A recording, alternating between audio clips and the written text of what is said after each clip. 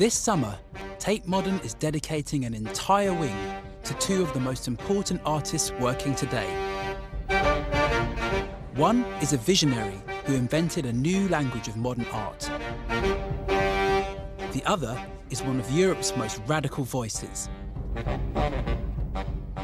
Until now, Tate, Britain's largest arts institution, has never given a show of this scale to an artist from Africa.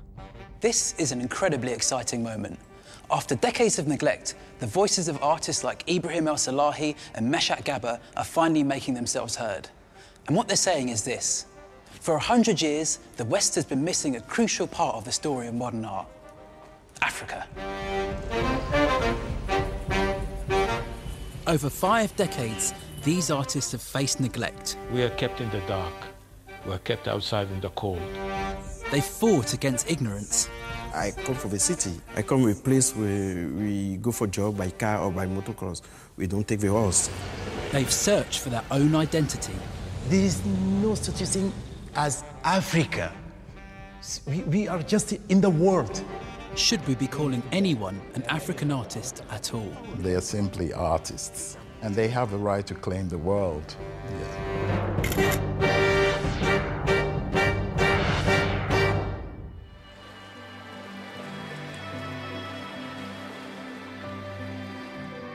Since 1998, England has been home to a godfather of African modernism. In his 82 years, Ibrahim El-Salahi has lived through revolution, imprisonment, and rejection. Now he lives quietly in Oxford. Strange enough, I never wanted to go to art school. I meant to go to study medicine. Why didn't you want to go to art school? No, not that I didn't want to, really. But I felt I wanted to be a doctor. I wanted to help people. As a promising young artist, El-Salahi trained in Khartoum in Sudan. At 24, he won a scholarship to one of the world's foremost art schools, the Slade in London. Oh, this must be really early. That's quite early. Yeah. This is at the Slade. So this is around about the mid-50s. At the Slade, El-Salahi embraced modernist art. In 1957, he returned to Sudan with a crate full of paintings and organised a show of his work. You must have been so excited on the opening evening of the exhibition, yes. And you must have felt so confident that all these new things that you'd learned were going to come across, people would be coming up to you. I felt great, because here it is, I brought the work, all these kind of wonderful achievements in Europe and so on. To start with, they came and they enjoyed the soft drinks they had on the first day of the opening. And then they left and they never came again. And this made me question what I brought in from the Slade, if it's not acceptable to people, and they're not responding to it in any way. For 2 years, I was really stuck, and I didn't know what to do. At the start of the 60s, Ibrahim travelled Sudan, searching for a way to connect. The answer lay deep in his heritage. This is something very valuable. It's a prayer book from the Mahdi sect, a Sufi. You can see the lines together. They make a picture. Here, this is the word of Muhammad. Here is the design itself of, think of the M, the Ha, the M, and the D in a circle. It feels like an example of them taking letters and then abstracting them in some way. Yes. The more you play around with it, the more you discover the potential in terms of design and pattern in it. The abstract forms of ancient Sudanese culture captured his imagination. Through it, Ibrahim El-Salahi discovered his voice. Ibrahim's vast body of work is partly in storage. Some of these paintings have never been seen by the public. They show the powerful way his ideas developed. Let's show you this one. I think we'll have it here, where you can see it better. When was this made? Very, very early 60s. Ibrahim used African motifs as well as Arabic script to draw people in. This is Allah never dies. This is the messages which I used to write. People understood. For them, it's far more readable and closer to them than any painting or anything else at all. They're writing the word, which means a lot to them. My message was to the people.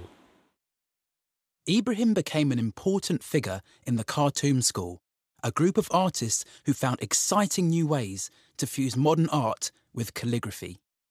I think through time, it melted into the picture. You can find in the shape, and that's a kind of an A, but it has a flourish on top, which is there. So the thing that springs to mind when I look at this immediately is texture. I mixed oil colors with enamel paints. So by the time the surface of the enamel paint is dry, I start tickling it. So it wrinkles itself. I wanted to get the smell of the earth itself. Because as children, when we were taken to a new home, they make me smell the ground. They put their hand on the ground and they make the child smell to create the link with Mother Earth. It really seems like you're imparting a sense of Africa. Absolutely. And was that what you were striving to do? Yes, yes, this is to do with the identity. Ibrahim's paintings captured the mood of a nation finding its voice. As independence spread further, he became an important figure throughout Africa. It was a very, very lively movement in Nigeria at that time. And not only in Nigeria, but throughout West Africa. And people became aware of their nationality and identity as Africans. And that is a world of heritage behind their back to lean on if they want to take it. Yet Sudan's hopes for independence had gone awry. By 1969, it had become a military dictatorship led by General Numieri. 3 years later, Ibrahim was asked to become the Director General in the new Ministry for Culture. I felt that there is a need for things to be done, and they approached me to come to help in doing it. And I thought that in one's own country, if you don't do it, who will do it for you? In 1975, you were working in the Ministry of Culture, yes. And then one day, out of the blue, 2 people arrive, take you away, and suddenly you're put in prison. I was accused of helping my cousin, a cousin of mine, who happened to be an army chap, and he staged a coup, a military coup. I had no idea whatsoever what was happening, except that people came and beat the hell out of me. Until now, I'm suffering from it, though it's many, many years ago. The place I was in Cooper Jail, which is the toughest jail in the country. Quite a number of people were executed there. What were the conditions like while you were there? What was daily life like? Honestly, each day, for lack of food, or proper food that can be edible, lack of medicine, bad treatment, each day looks like a year. And this went on for 6 months and 8 days until we were let out. Ibrahim was released on March the 16th, 1976. His arrest was part of a wider government crackdown on artists and intellectuals.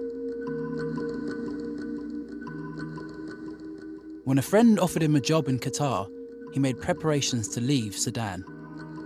Someone came behind me calling my name. He said, "We heard that you are leaving the country, don't leave." I said, "Why?"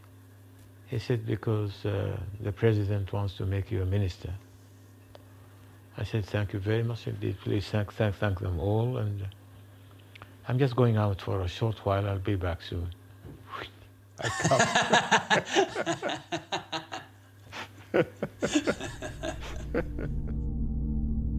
Ibrahim wasn't to see his homeland again for many years. He took a day job in Qatar.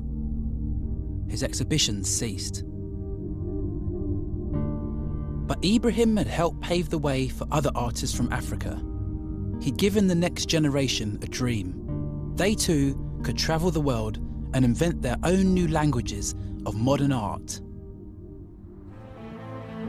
The problem was, the rest of the world wasn't listening.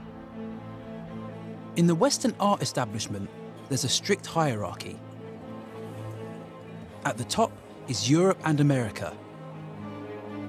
Art from Africa is pretty near the bottom. Over the past 20 years, a handful of young African artists have been forcing change, and Meschac Gaba is someone who's really shook things up. Meschac Gaba's Museum of Contemporary African Art is a huge project. It involves a laborious 2-week setup. This installation has 12 different sections. Here you are in salon, look living room. You see cushion, you see place to sit, you see you have a piano. Oh, wow. Wait, can we have a go? Yeah, you can play where you want it. Yeah, look the public, you can play. I only know one song. I'm just learning this song at the moment. Most museums don't let you learn the piano, but this isn't a real museum. Fantastic. Yeah. Oh, what do you do next now? It's the same way the public enjoy the salon. Meschac's Museum of Contemporary African Art is an artwork where everyday life is part of the show. It's a labour of love that took 5 years to complete, between 1997 and 2002. There's a games room full of puzzles, an architecture room where you become the architect, and even a marriage room that documents a performance piece, Meschac's actual wedding 13 years ago in a museum in Amsterdam. It's a vision of Africa you might find surprising. I remember the moment I started making this kind of work, many people was shocked. People think, yeah, you don't like show your roots. I don't know how many times I hear this thing. But I think my root is what you see there. I don't come from the forest, I come from the city. Meschac's story starts 3,000 miles away in West Africa, in Cotonou, Benin's largest city and the place of his birth. Wow, that's amazing, that is amazing. Look, the yellow cab is the taxi in Cotonou. The people in yellow shirts, it's the taxi. Yes. That's a lot of taxis. Yeah.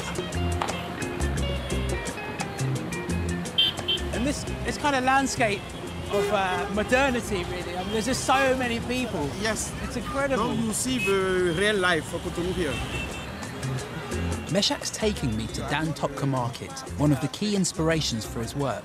How long do you think it would take to walk around the whole market? No, I think you need 1 day. A whole day? Yeah, I think.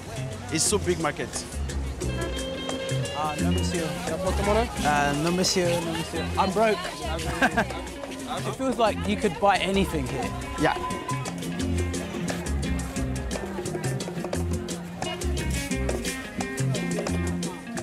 Moi, je pense que je vis dans un monde moderne et c'est ce monde que je veux montrer. Maintenant, si quelqu'un a la mentalité romantisme sur l'Afrique ou a déjà dessiné l'Afrique dans sa tête, il est bienvenu, mais pas dans mon Afrique à moi. For Meschac, art can be found in the joy and rituals of everyday life. Everything is installation. Look this, it's nice installation. Yeah, you're right. It's got It's so symmetry. beautiful. Yeah, it's And the way. It's for cooking. Objects, yeah. It's for cooking. It's separate object. It's object you buy one by one. It looks like a minimalist sculpture. Yes. I don't go for art book for learn installation. I go for this kind of market for learn installation. Mais je veux un seul. When Meschac started his career in the 1980s, economic crisis loomed over Benin. Somehow, Meschac managed to turn the situation to his advantage. You like here? I do like it. Yeah, we live here, we work here. It's also art residency. In the